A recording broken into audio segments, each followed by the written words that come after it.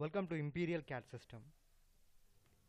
In this video we see how to make sketch fully constrained in Unigraphics. Go to sketch,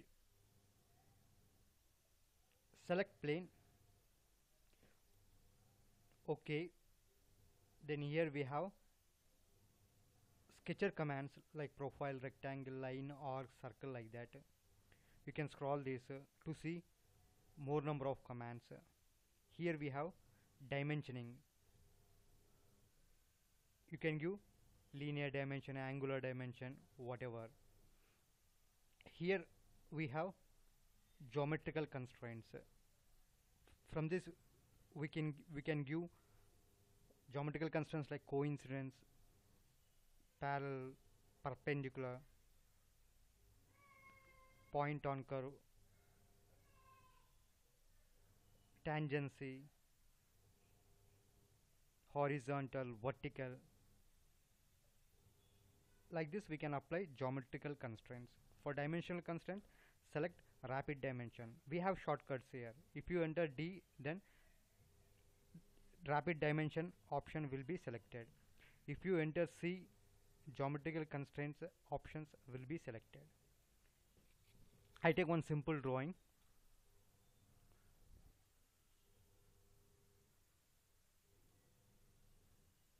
And when you draw a sketch in Unigraphics, auto dimensions will be applied. You can see this auto dimensions, but you can move the sketch. This is not a permanent dimension.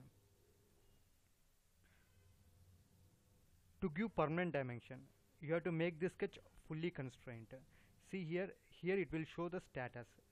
The color will not change when the sketch is in under constraint, over constraint, iso constraint. Here you can see the sketch is fully constrained with 6 auto dimension. Of course the sketch is a given dimension, but these are all auto dimensions. You have to make this, you have to give a permanent dimension, then go for rapid dimension or D. See here we can see 111.2 auto dimension. When I apply permanent dimension to that line, then you can't see auto dimension for that. The dimension where you can see in dark blue color, and you can give dimension value like this. Now only 5 auto dimensions remaining. Previously it was a 6 auto dimension. Then I go again D, select this line, I give total height, enter height, I give 100 like this. Or else you can double click auto dimension. Also you can make that, you can convert that into permanent dimensions. See friends, here we have 56.2 auto dimension. We have 4 auto dimensions. Double click that one, enter value, then that is fixed to 50. It can't go beyond 50 mm. It can't go beyond 100 mm because we have constrained this sketch. Now remaining 3 auto dimension. Here we can see 1 dimension, and with respect to axis 2 dimensions. Then this manipulates now. Now convert this. Either you can go for a D or double click on that. I enter 50. Now sketch status, it shows 2 auto dimensioning. That means the sketch is given all the dimensions whatever we require for that sketch, but still it is moving. You have to arrest this, you have to constrain this movement also. For that you have to give dimension with respect to axis. Then you can either double click this and you can give some value. If you make 0, then that is coincided with axis. See friends, sketch is fully constrained. We can also give geometrical constraints. See, I go back, Control Z.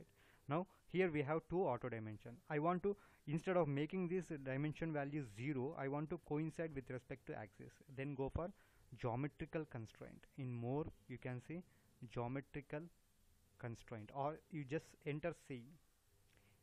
in this we have to select collinear, then select this axis, select this axis, select this axis, select this axis.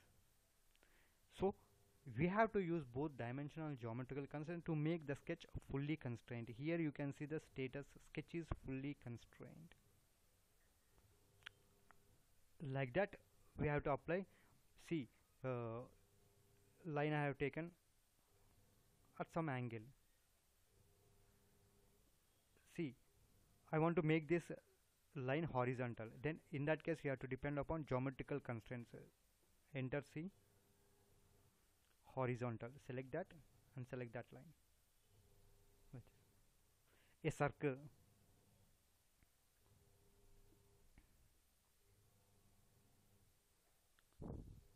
I want to make tangent to this line and to this line. Then first give a value to that circle, double click, 30 dia, then go for C, tangent C, select this circle, select this circle, select this circle and select this circle. Like this, to constrain a sketch we have to apply both dimensional and geometrical constraints.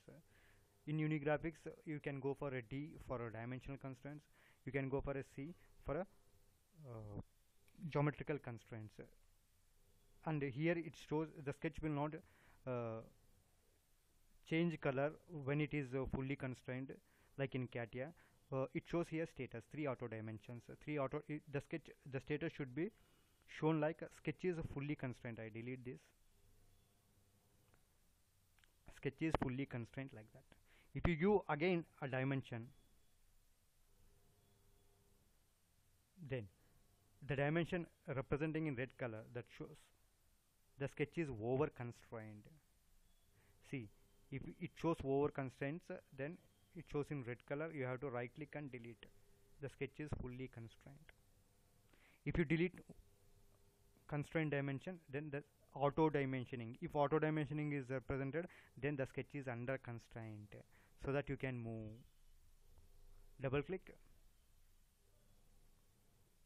120, then the sketch is fully constrained. Thank you for watching this video. For more videos you can subscribe to our channel.